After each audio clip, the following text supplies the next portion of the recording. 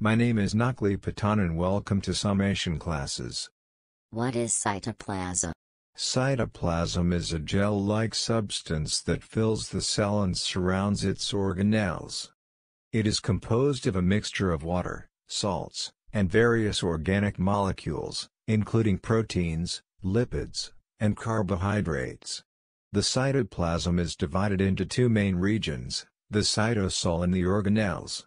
The cytosol is the fluid portion of the cytoplasm that surrounds the organelles.